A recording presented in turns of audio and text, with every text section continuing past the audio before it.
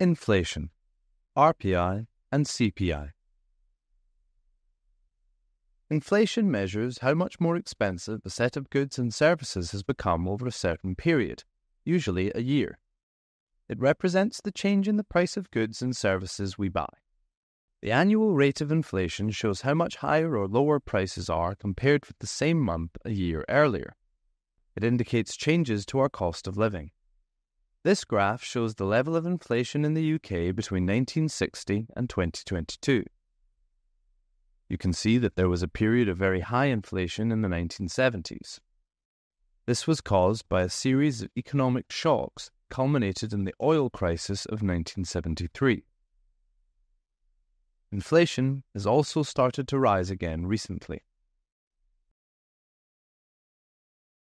There are two main measures of inflation in the UK: the Consumer Price Index and the Retail Price Index. The figures are compiled by the Office for National Statistics. The inflation rate is calculated every month by looking at the changes in prices of goods and services.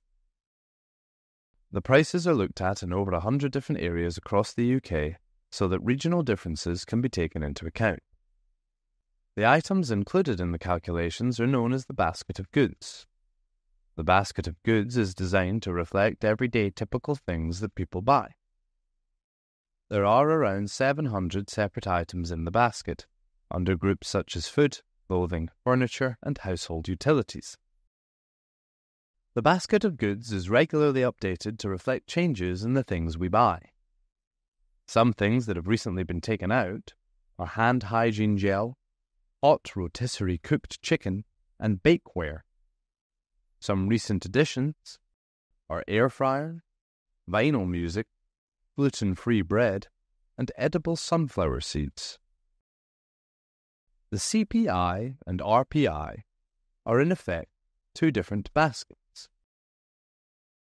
Amongst the biggest differences is that RPI includes housing costs such as mortgage interest payments and council tax, whereas CPI does not.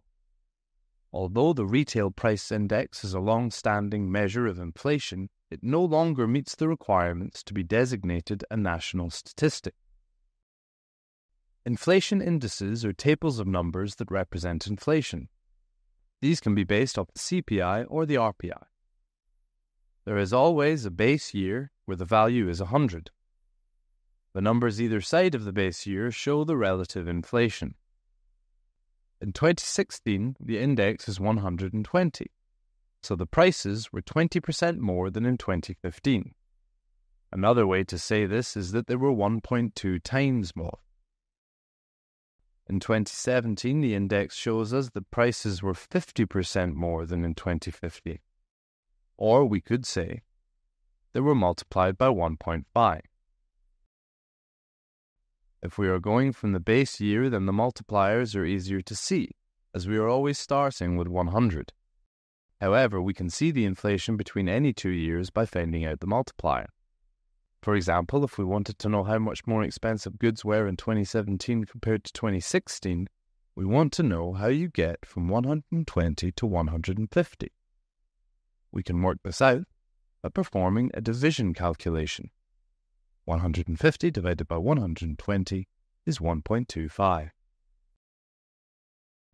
Sometimes the information is presented to you in a graph. The information is exactly the same, except you have to read off the graph to obtain the value. Let's look at a question together. Part A asks us if a food item cost £3.80 in 2016, how much would we expect to pay for it in 2017? We already know the multiplier between 2016 and 2017, so we use this with price. 3.8 multiplied by 1.25 is 4.75, so the item would have cost £4.75 in 2017. Part B asks us if an electrical item cost £260 in 2017, how much would it have cost in 2016? This part of the question is a little bit different as we are working backwards.